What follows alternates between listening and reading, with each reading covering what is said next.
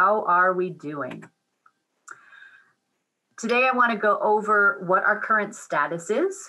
I want to share with you our accomplishments of the past year. I want to give you a little insight into our financial situation. And I want to introduce you to the broad goals of a new strategic plan that was just approved by our board last weekend at the annual meeting. And then we should have plenty of time for some questions. So currently, our museum was closed formally, like everything else, in March. We reopened in July on a 3-day-a-week schedule. Normally, we're open 7 days a week in normal times, but we decided to open Tuesdays, Thursdays, and Saturdays from 11 to 4. And this allows us to balance both the kind of extra work required to manage public spaces, extra cleaning, extra orientation, and balance the human resources we have available to meet those extra needs in providing a safe and comfortable visitor experience. Our genealogy center is open by appointment for on-site research, but they are still doing all of their services through phone and internet. They continue to take new research and translation requests and are happy to help out with folks. All the genealogy volunteers are also back at their projects, and so those services continue back to normal, with the exception that we are not currently allowing just drop-in visitors without an appointment. Our Jens Jensen Prairie Landscape Park has been a phenomenal resource this year.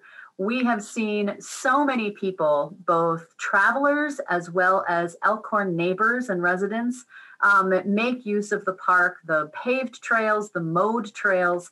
It's been a perfect year to have this beautiful landscape available for everyone to share. That's been a really wonderful asset, and we've seen more people enjoying the park and using the park this year. Our design store has also managed to pivot to really emphasizing online orders and phone orders.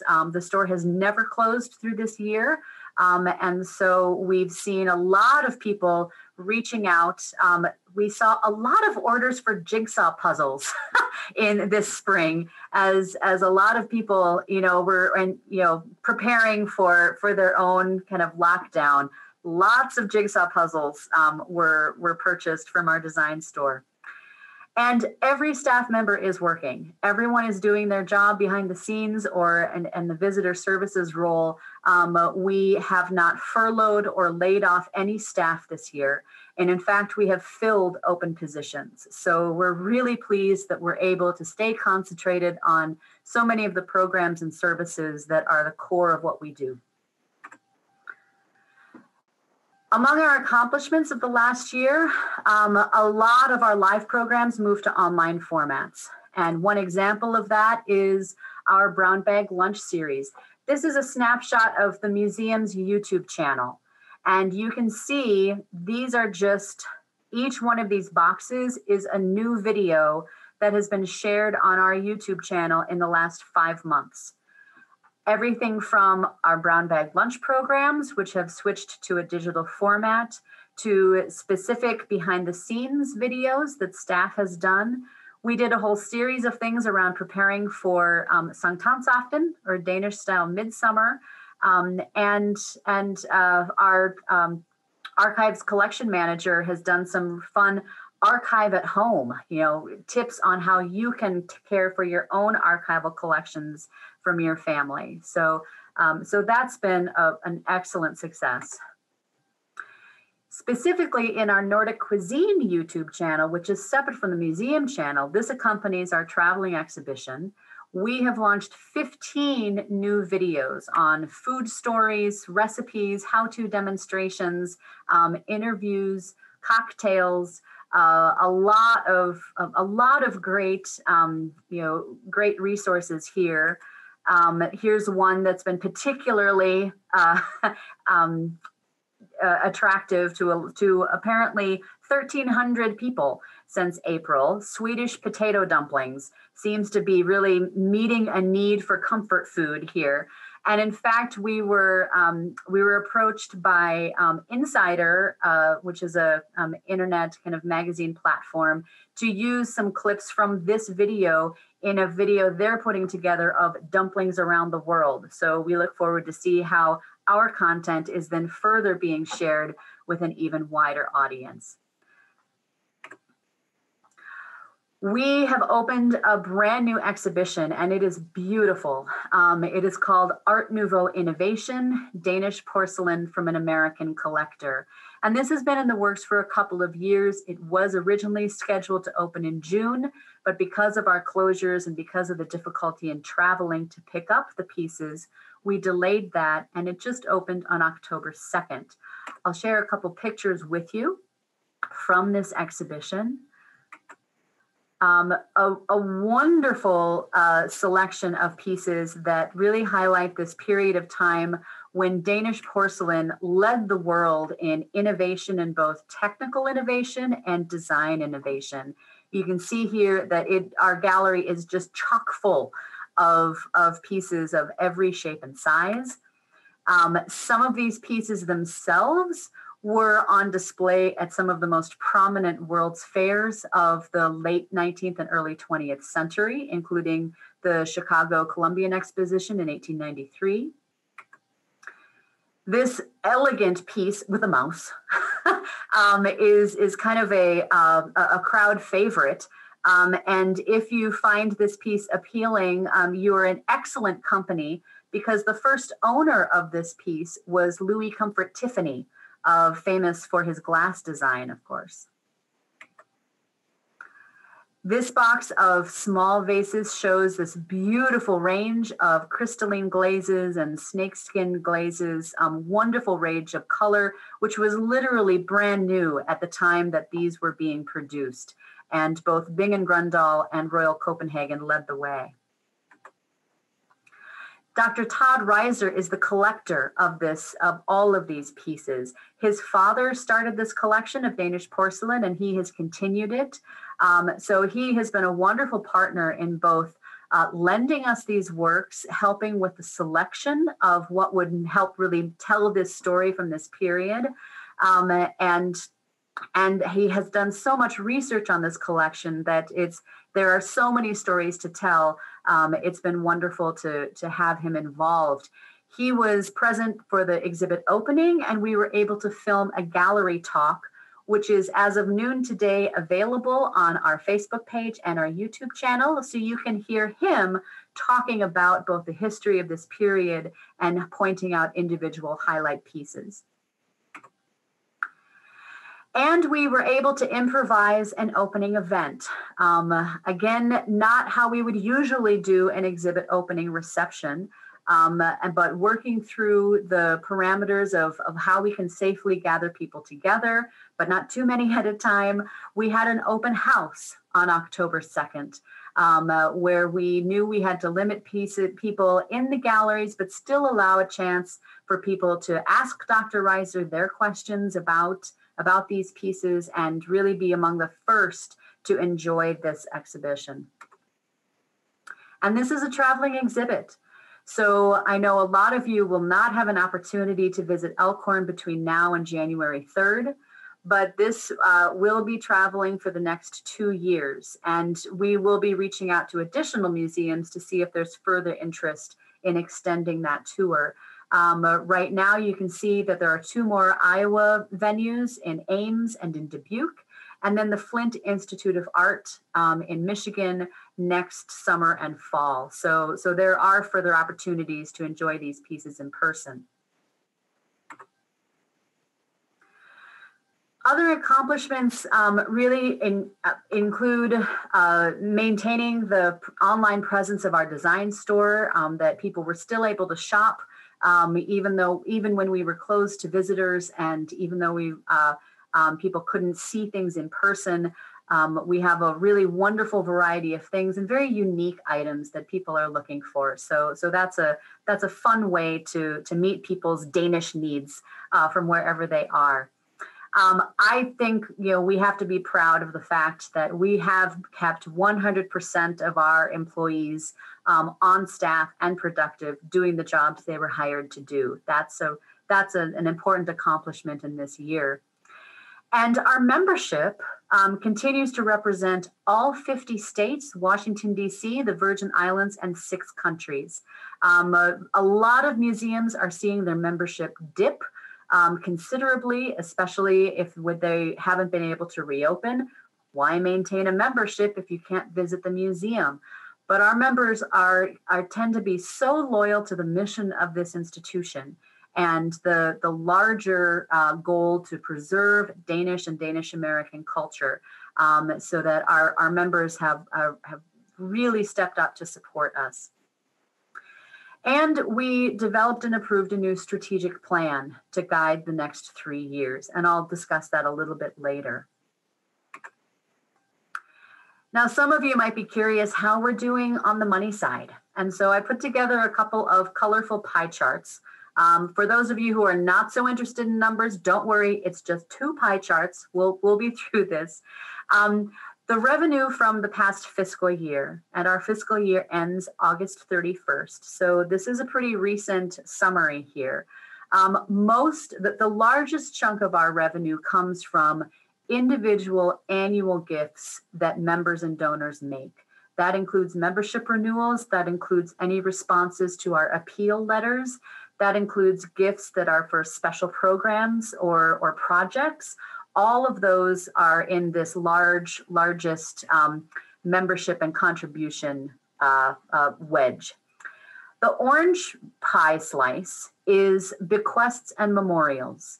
And this has always been a pretty significant part of the money that helps fund the operational expenses every year. And so we were fortunate to be remembered in people's estate plans and receive some of that support in this year when it was so welcome. About 10% of our revenue comes from grants and designated project gifts.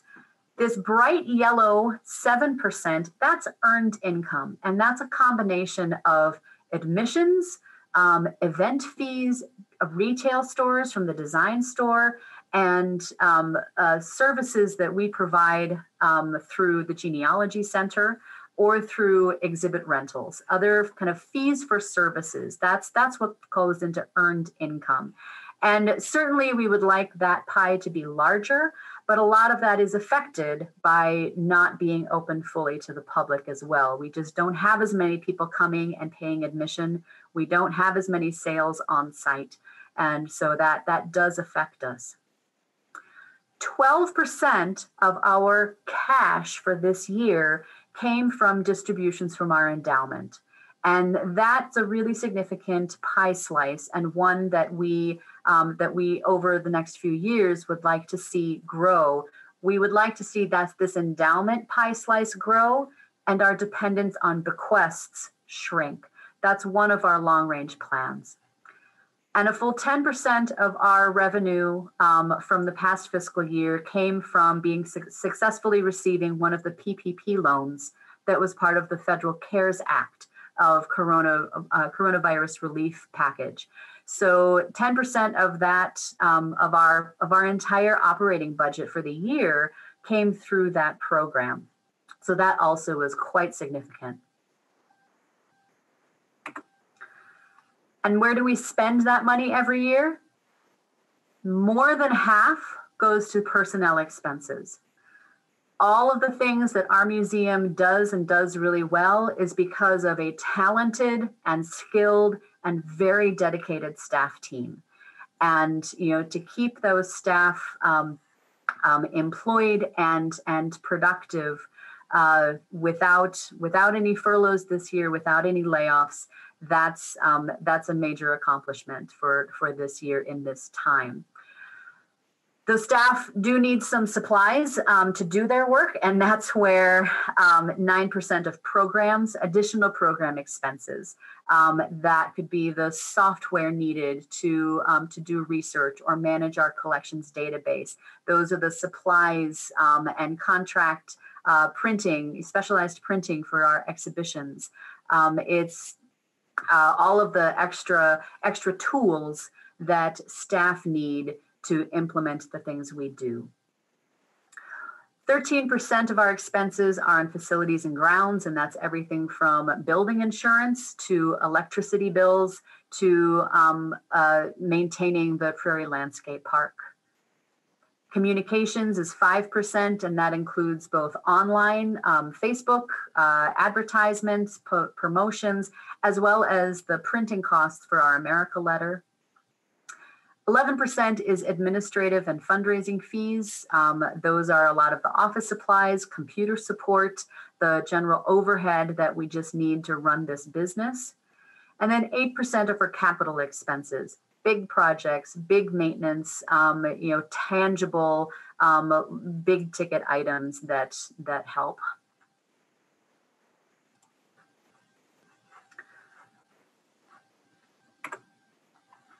And in the big picture, our general annual operating budget is about $1.3 million. Current assets on hand, from cash to shop inventory, are just over $1 million. Our fixed assets, which includes the value of our buildings, the furnishings, our exhibits, our vehicles, about $4.5 million.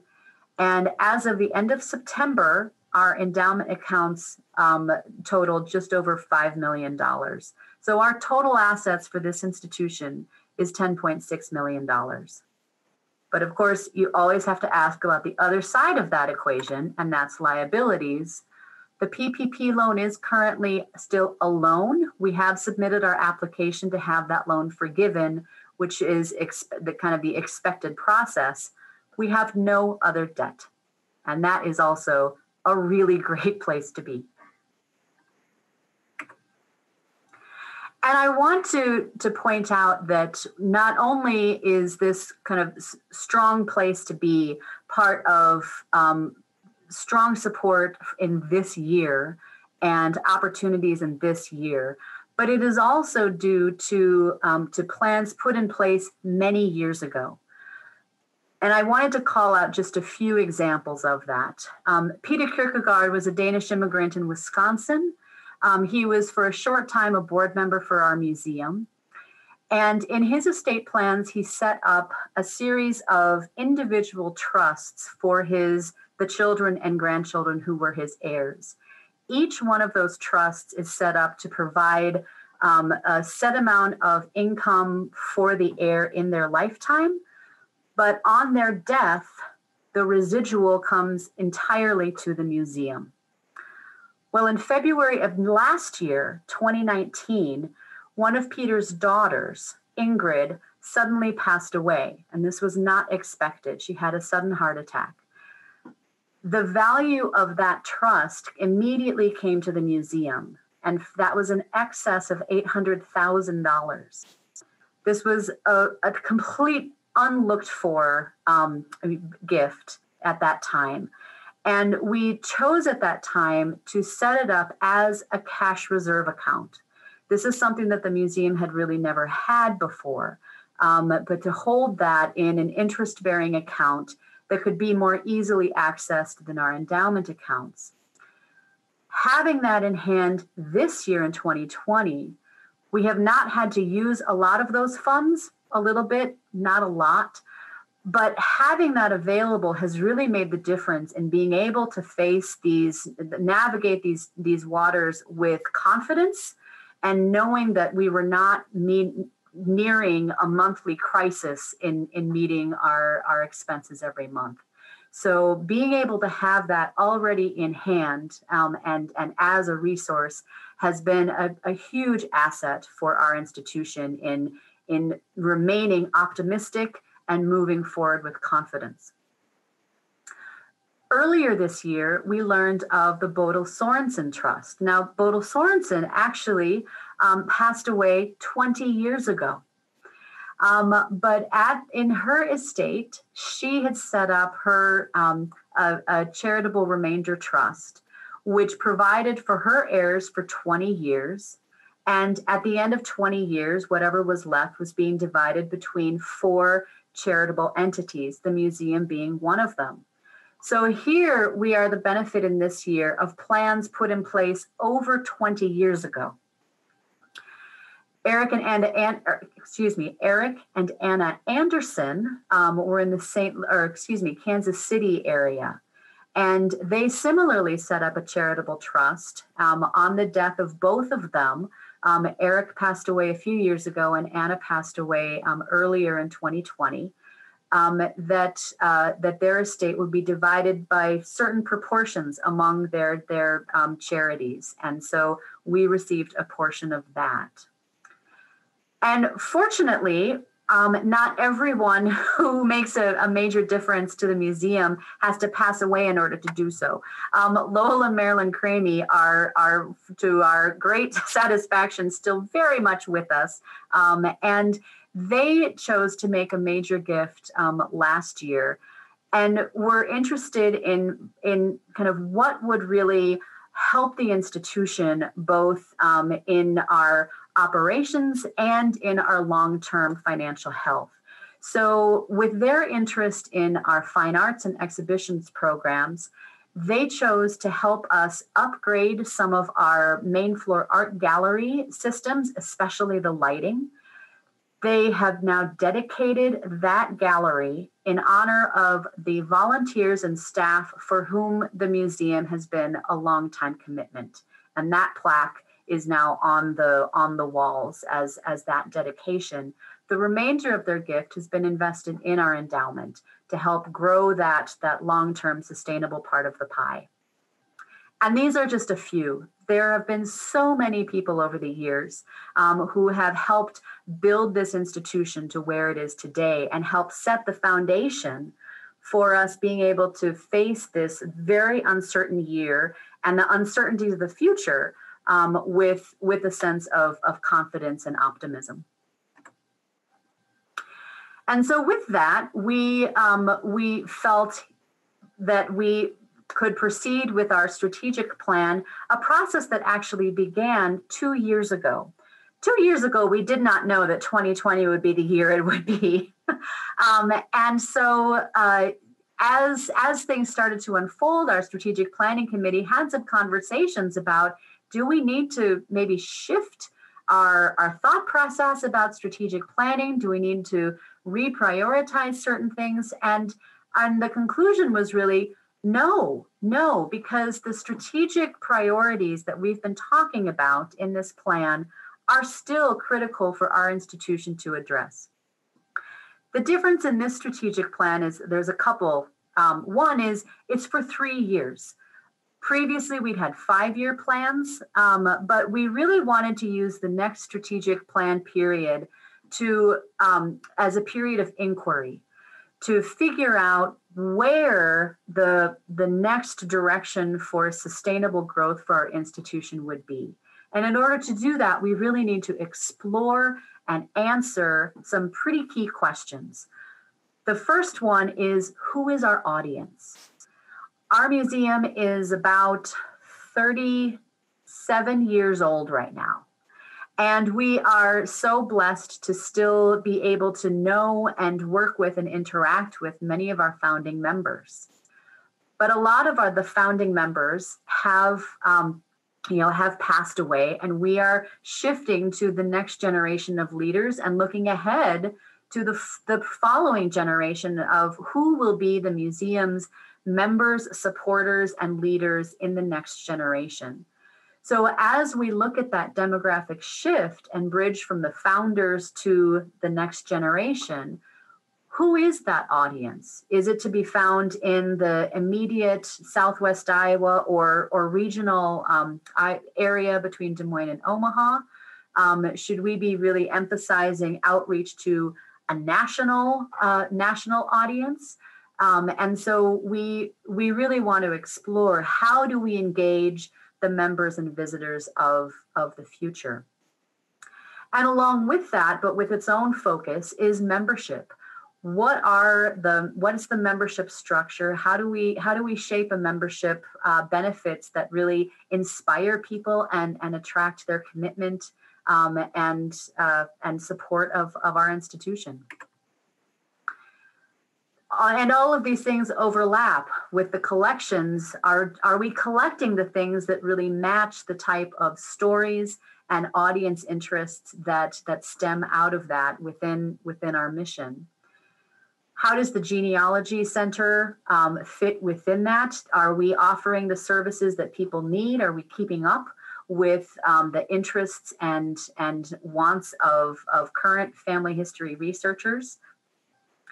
And the Jens Jensen Prairie Landscape Park, how can that be an asset that enhances the overall visitor experience? How can it engage even more people that may have an interest in ecology and native tallgrass prairie that don't necessarily have a genetic connection or ancestral connection to Denmark?